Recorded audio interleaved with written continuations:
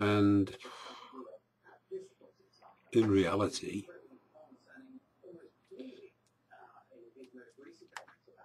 what need is there for these prime ministers and presidents, really?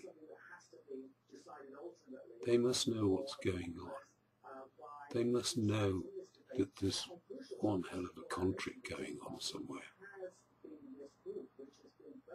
I want to know the names of the people that the United Kingdom owes money to, and I want to know the names of the people that the United States owes money to. And then I want to know where those people got that money from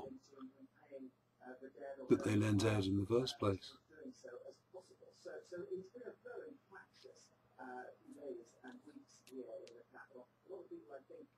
There is no money, there is only debt.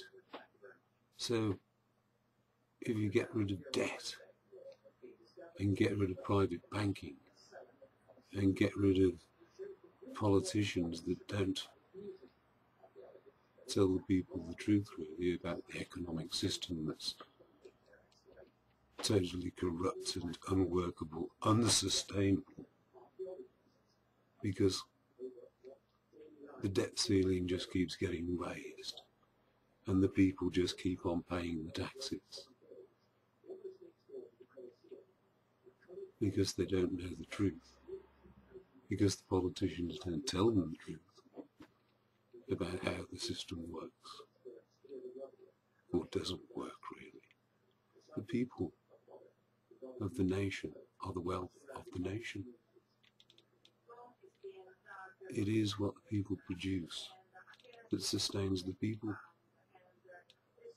And if it means that England can't actually support and sustain itself, then there's no reason why the people that have extra resources shouldn't look after the British. But hopefully in a couple of 100 years, when the mass migration is finished and there are new cities all over the planet,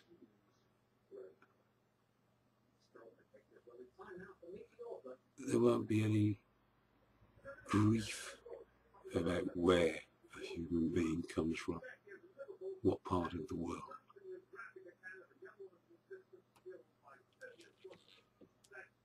Hemp can do that if it's globally mass produced.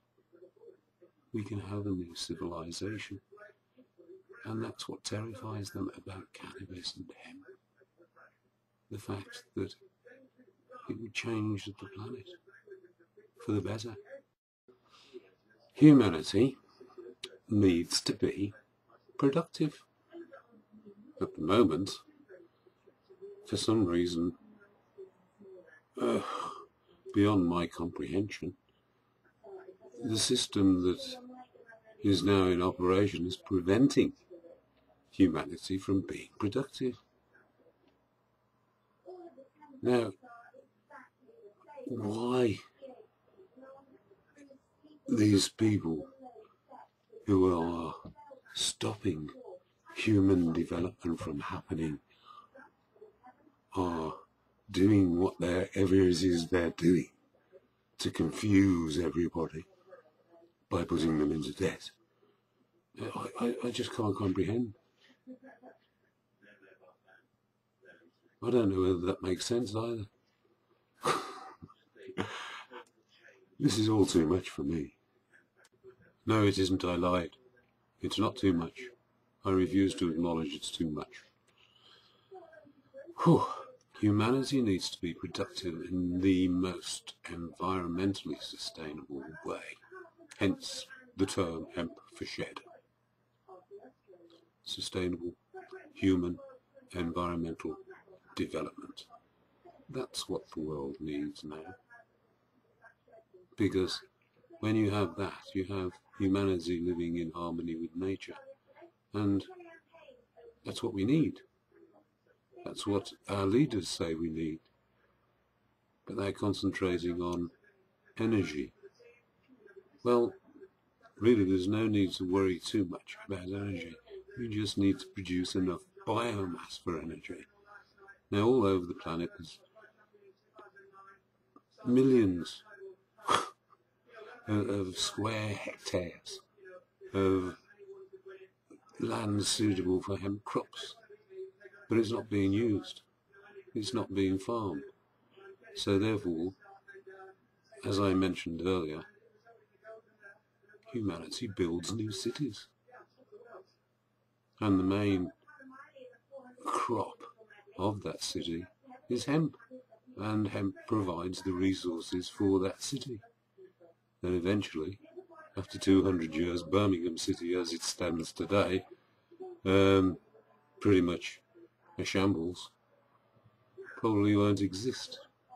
And the population will have been dispersed all over the planet.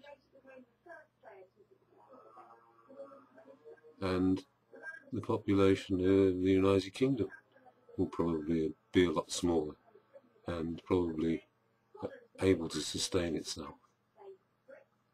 And although lots of the indigenous, if you like, peoples of the United Kingdom, the Angles and the Saxons and the Celts, will have gone off to different parts of the world, and perhaps the Hindus and the Pakistanis and the Chinese and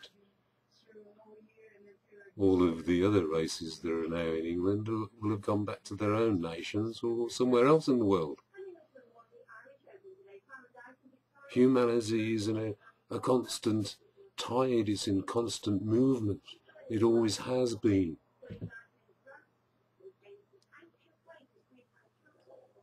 And we now want to protect the cities that we have.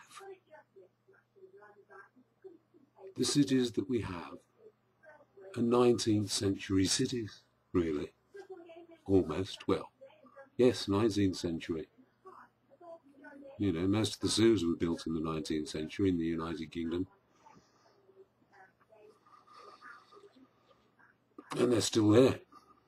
But the thing is, we need to be in flux. We need to be moving and occupying these new lands and developing those lands instead of leaving them as wasteland. But now, the powers that be want to keep you in slavery, really. Paying your taxes,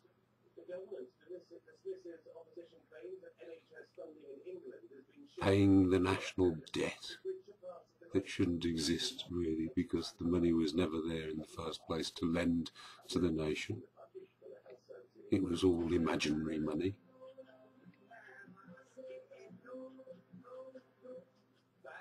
Anyway, this brave new hypocrisy